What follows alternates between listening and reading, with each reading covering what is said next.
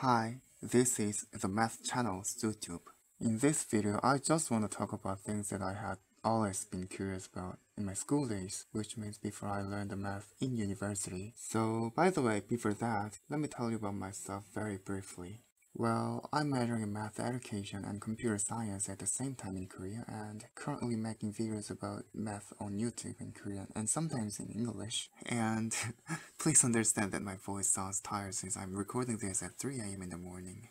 Okay, so back in high school, the most confusing concept for me was actually an axiom. What is an axiom, by the way? They say an axiom is a statement that is taken to be true to serve as kind of starting point for further reasoning. But after hearing this explanation of an axiom, you might say, why do you take it to be true? But they always answered like, to define certain concept, you need other concepts, and to define these concepts, you need another concept. So since you can't do this forever, you need to stop somewhere. So from that, what I felt was like, okay, I got it. I understood the necessity of stopping somewhere, but exactly where do I have to? Just somewhere I felt it's enough. Isn't math if I do that? Of course not. You know, math has to be extremely accurate and precise. So instead of thinking about it like this, I wanted to think about it in a different way.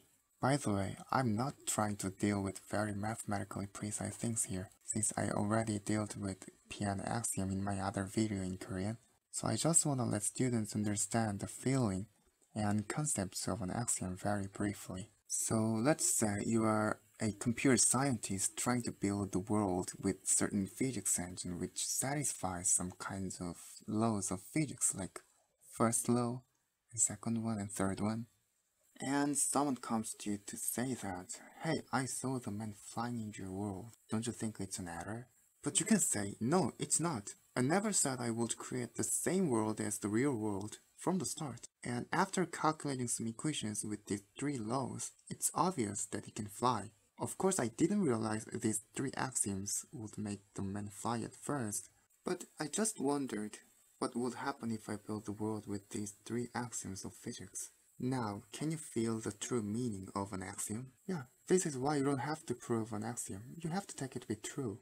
Because, you know, we are not wondering if these axioms are true or false, but actually, whether they are true or false, we are just curious about what would happen if we taken them to be true.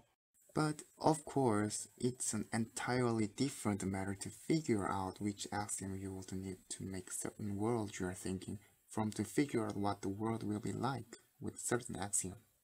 But like I said, I'm not gonna deal with profound things like axiomatic set theory, complex analysis, piano axiom here, since I wanna make this video as some kind of simple lecture for general people who are not majoring in math, or maybe some students. So let's just finish here. I hope you enjoyed this video and please subscribe my channel. Thank you.